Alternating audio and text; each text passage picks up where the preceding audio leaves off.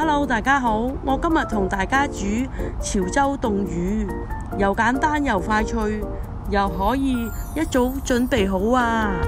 Hi friends, today I'm going to cook a popular Chaozhou Style steamed fish. This popular and common summer dish can be prepared in advance, easy and quick. I am going to use big eyes sea bream.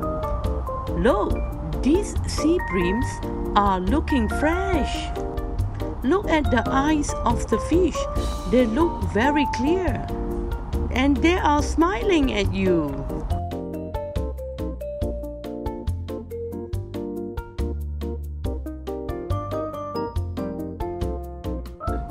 The sea bream fish that I have chosen is around 780 grams. For this fish, you do not need to remove scales of the fish.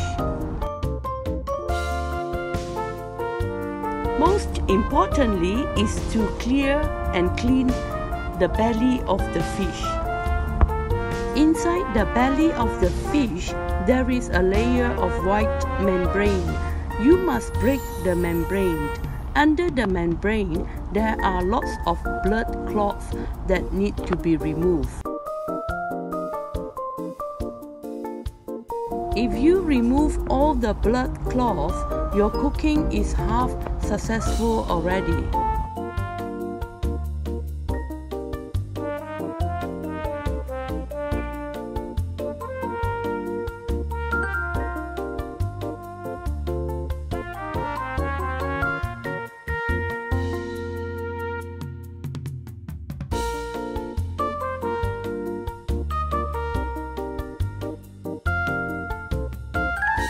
After washing and rinsing, wipe dry the fish.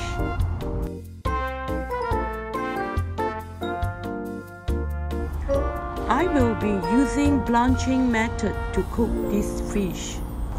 You can use the usual method of steaming the fish, but ask your fish seller how long is to steam the fish that you bought.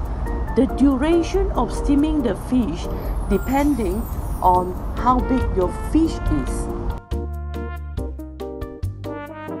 Add in 3 tablespoons of salt and a piece of ginger into water.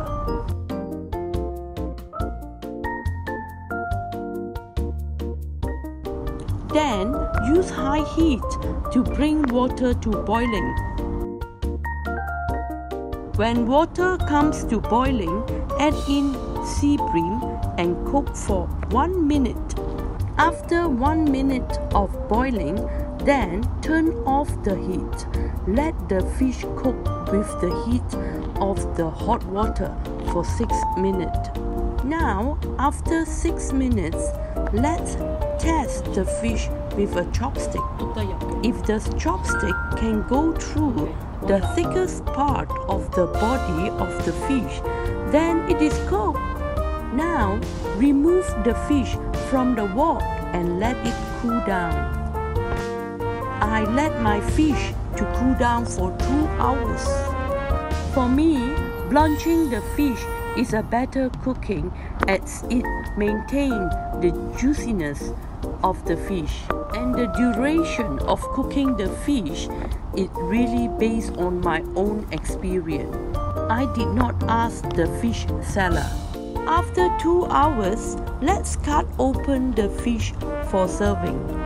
Look, the fish is not overcooked. It is perfectly cooked.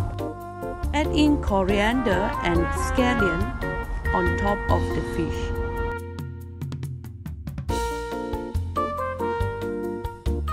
In a hot wok, add in oil. Use medium heat to heat up the oil. Put the hot oil on top of scallion and coriander so that the fragrance of coriander and scallion can come out. When you add in oil on top of scallion and coriander, it will create sizzling sound. If that means your oil is hot enough to make the scallions and coriander to release its fragrance. This is an expensive cold dish in Chaozhou restaurant, and why not making it at home? This cold dish is best to go with Chaozhou fermented bean sauce. For a Cantonese people like me, it goes perfectly with soy sauce for seafood or steamed fish. So you can serve either sauce or both sauces as dipping condiments.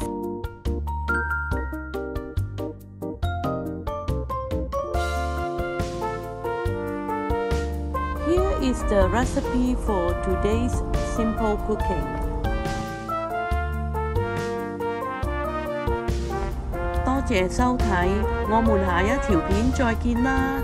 如果喜歡這條片，請訂閱、分享、留言。Thank you for watching. See you again in our next video. If you like this video, please subscribe, share, and turn on notification. Bye bye.